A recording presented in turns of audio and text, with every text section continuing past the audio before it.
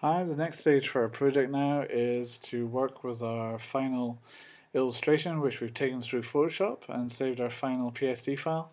So now we have to open up an Illustrator, so I'm just going to launch that program and we're going to open up a new file, and we're going to use an A4 document, which is fine, and we're just going to check that it's portrait rather than landscape to suit the particular illustration we're working with, so I'll OK that.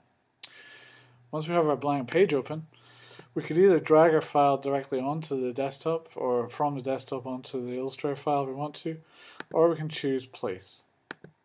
And as I said earlier, we're using the PSD file for this, which was the one we cleaned up at the last stage of the video.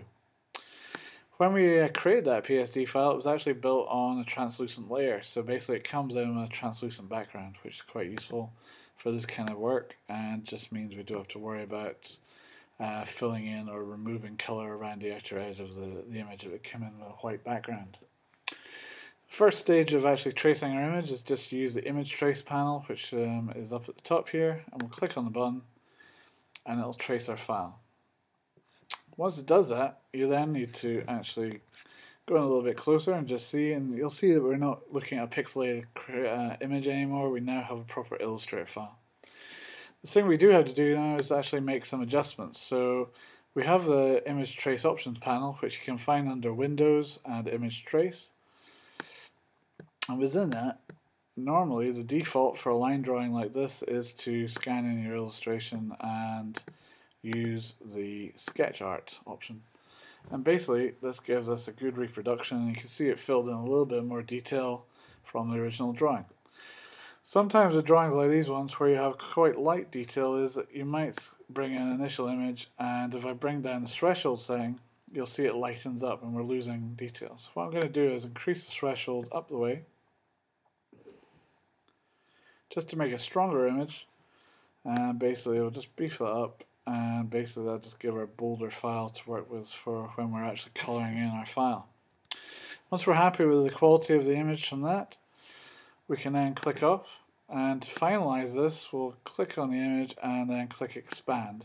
And when we do that, the program will finish the tracing option and we end up with a proper Illustrator file. At this stage we can then go in with the white arrow tool and make some adjustments if you want to add or remove elements of the scan. But we're actually going to continue on to the colouring up stage, so we're now going to go to Object and use Live Paint. And we need to obviously select the object with our black arrow, then go to Object, Live Paint, and Make.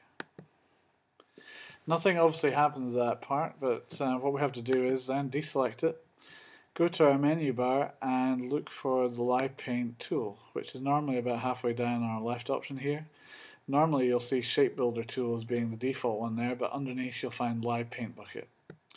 Once you have that turned on, when you move back across your image, because we have the Live Paint process turned on, anywhere we move the cursor around, we can actually now select that area.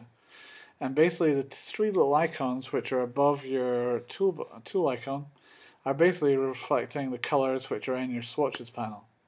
And basically the color to the left or right of that is basically the colors which are on the swatches here. Now I can use the left or right arrow to move forward or backwards through the swatches just to save me some time when I'm creating an illustration. Or I can also move up or down, and it moves up or down through the different groupings of colours. So for this one I'm going to start to colour in my character here, so I'm going to start with maybe a green shirt, so I'll choose green from the options, and I'll start to click my way around the illustration and just fill in the areas that we have here, which is fine for now.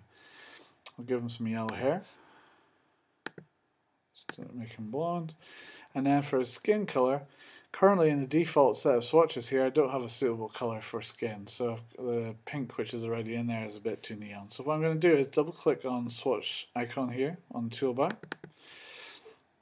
bring it down to a pink colour and just create a new pink which is a little bit lighter, pastely, which will be more suited to what we're using here. OK that. And then what I'll do is I'll drag that swatch onto my swatches panel and just add it to the set. Then once I have that, I can then click on my character and just add in the colour. And again, I'll have to move in and out of the image just to get as close in to actually fill the necessary areas which I need for the illustration. So I'll just fill in some of these fingertips. Like so. Then the next stage we'll add some trouser color for the guy. I'll just add that in.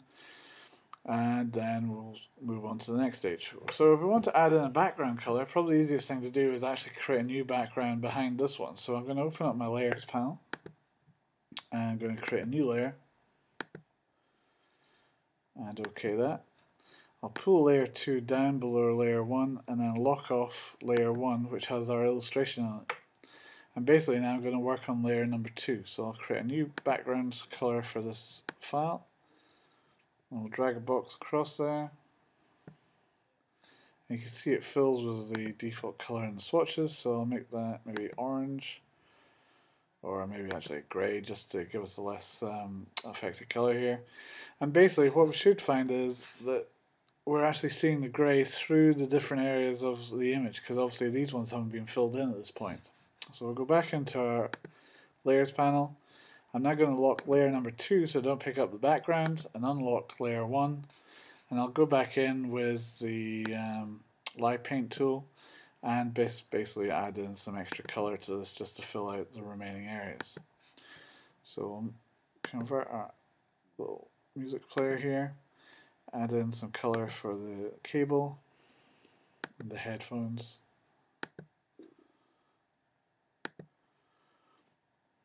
And maybe also his shirt.